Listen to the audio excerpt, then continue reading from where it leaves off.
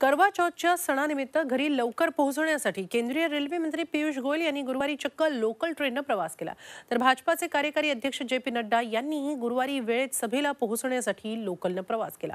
मीरा भाईंदरमध्ये भाजपा उमेदवार नरेंद्र मेहता यांच्या प्रचारासाठी पियुष गोयल गेले होते। प्रचार सभा आटोपल्यानंतर करवा चौथ असल्यामुळे त्यांना घरी लवकर परतायचं होतं।